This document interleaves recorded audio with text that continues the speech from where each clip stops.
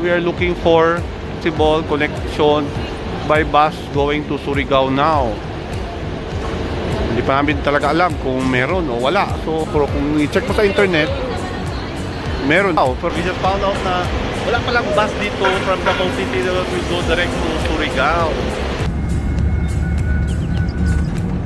Arrived Surigao City 4 AM.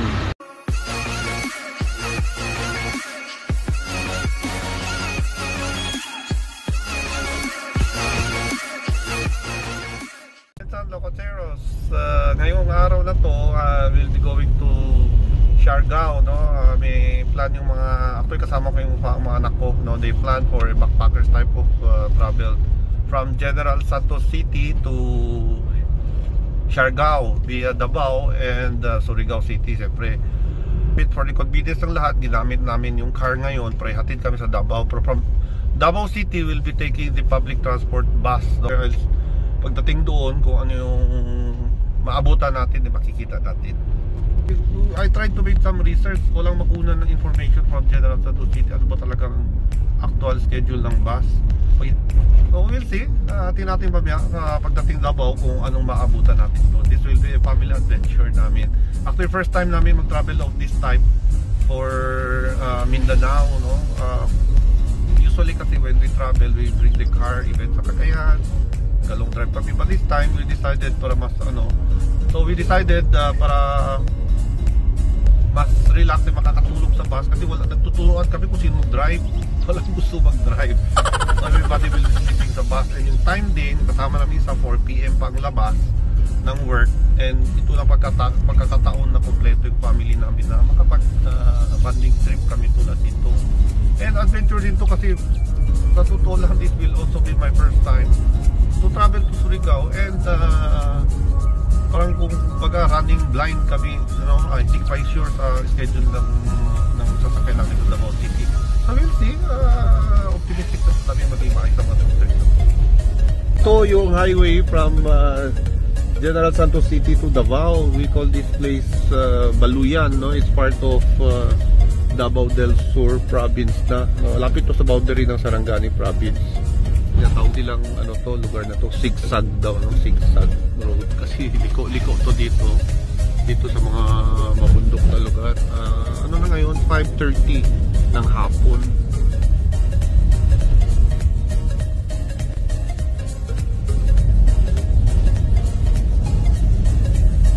Point ito, ginawa nila yun, hinihintuan ng tao to, usually sa mga travelers na going from Gensan City to Davao.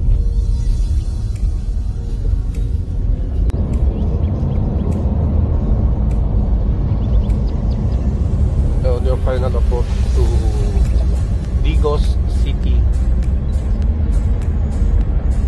Almost 6 o'clock. It's now 7:15 PM, so 3 hours 15 yung biyahe namin from Gensan City. We are now at the bus terminal ng Davao City and looking for possible connection by bus going to Surigao now. Hindi namin talaga alam kung meron o wala. So we'll find out. Now lang namin nalaman na walang direct bus ang Davao City going to Surigao according to the conductors here, no? Pero kung i-check mo sa internet, meron daw, pero well, we'll see what would be the best alternative for us. So advice dito is we take the bus to Butuan, then marami naman daw biyahe ang Butuan. Kanina may iba 10 stop. We're looking for a non-stop bus. Maybe would this be the one? Start na adventure natin, no? We just found out na wala palang bus dito from Davao City that will go direct to Surigao.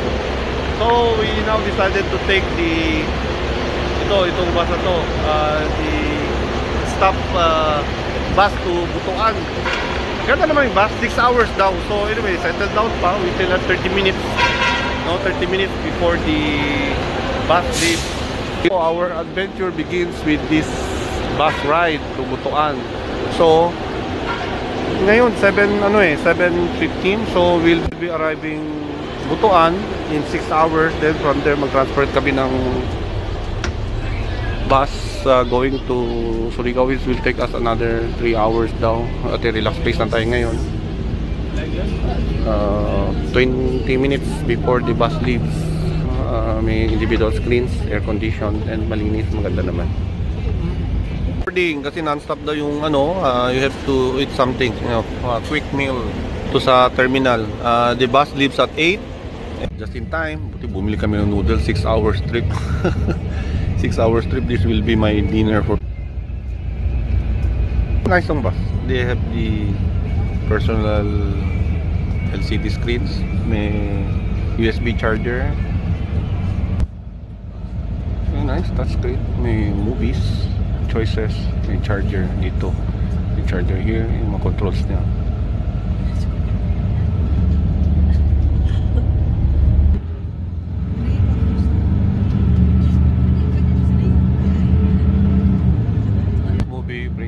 Headset, no? But yung phone headset ginamit ko dito. It works. Maraming choices of movies.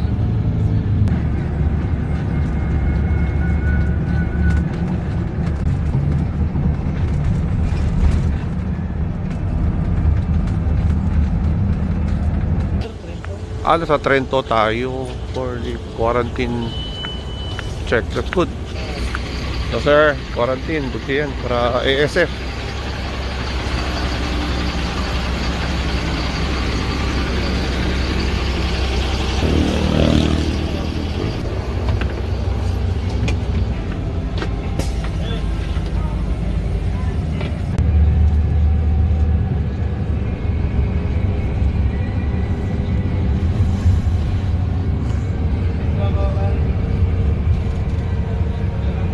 Okay, after 6 hours, dito tayo sa Butuan, no?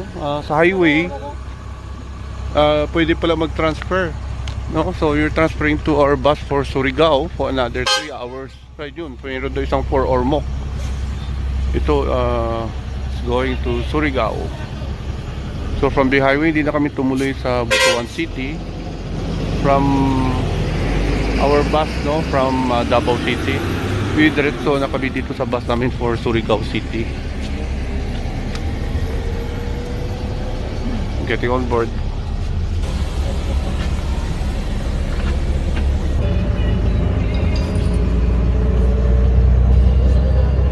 Dito na tayo ngayon sa pangalawang bus natin, going to Siargao City.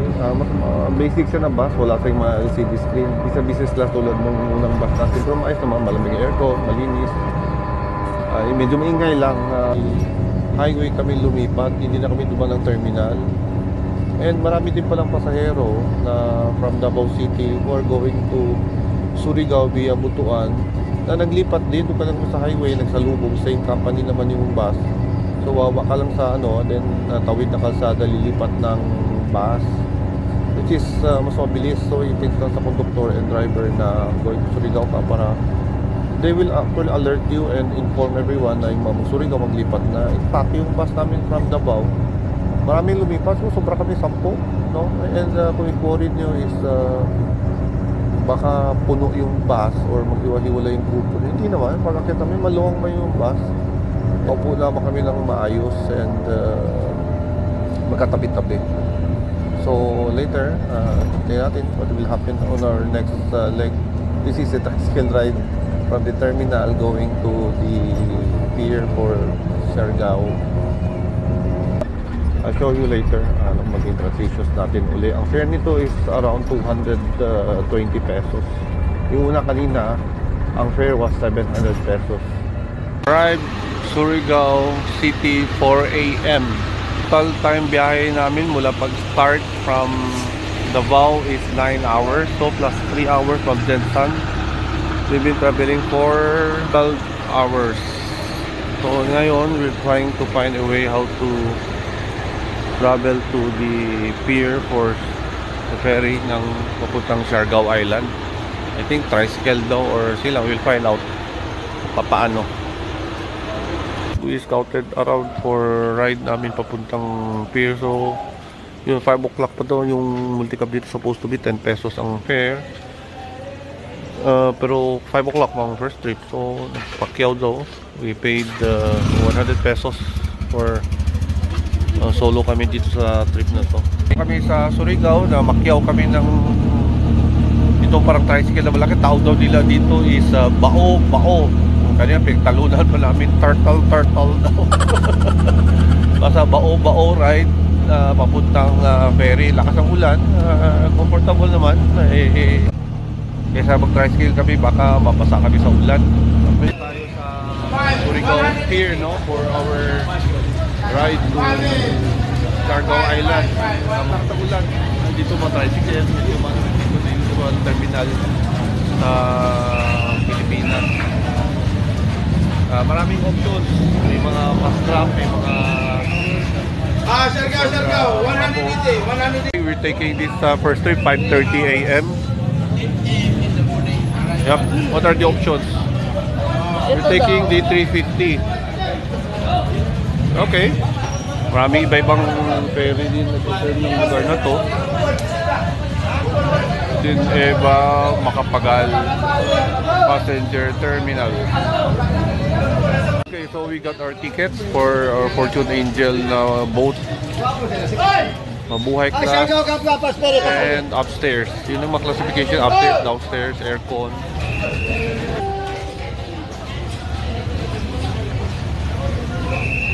Past the security of the Surigao Ferry Terminal on 5:30 yung first trip namin. So we will be boarding in a while daw.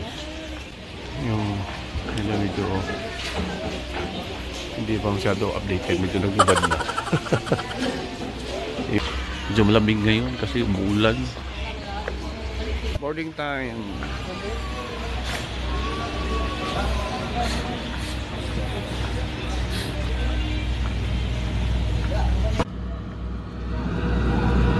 JP Lines MV Fortune Angel. Ito yung ferry boat namin for Siargao Island. Here sa pier ng Surigao City.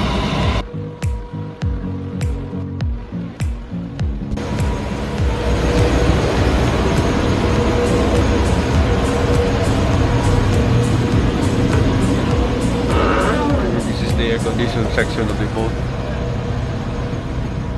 Yung mabuhay class. Comfortable, malamig, malinis.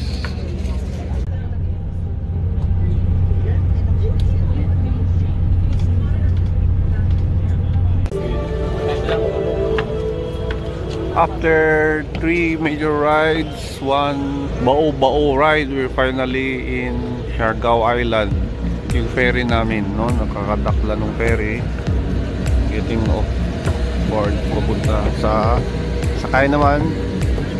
May 1 more ride pa going to the resort.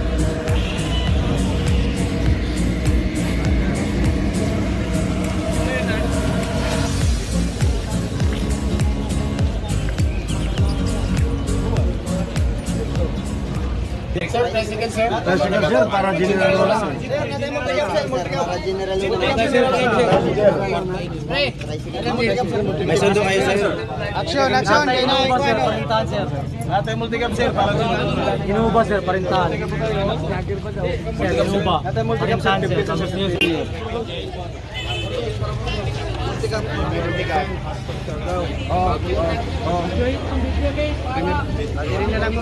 We got ourselves a multi-cab that will take us to about 45 minutes ride daw in this multi-cab. 250 pesos Pacquiao.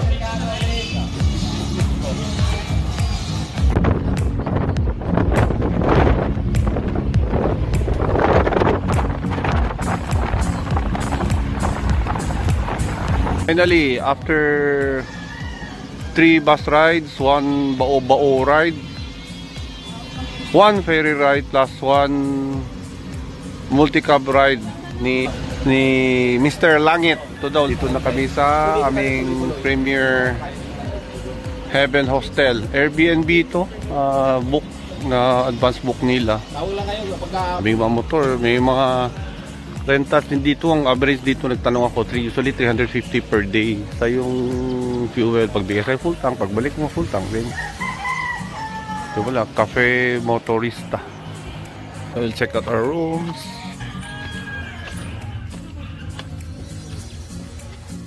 Oh, nice. Parang ano din, nakakita ko ng ganung formang ano doon sa ano sa Marilog, sa Buda area. Pero ito nipa sa kanila doon, lag sa ano, tingnan natin. Let's check it out.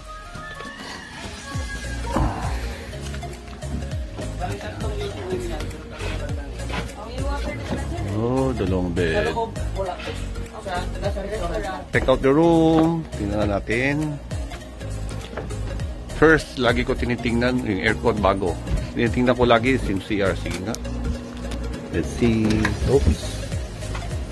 Oh, may tibong. Nice. Unique. Parang sa ginawa nila parang beach. Parang nasa beach. Finally, after ilang hours na travel, we left Gensan 4 p.m. We arrived the following day. The following day na to, ano na ngayon, 9 a.m. Yan, in bed.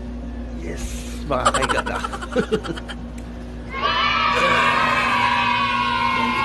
Hotel namin. Tricycle kami. Hanap kami ng makainan. Ay, go Gensan la Quatere!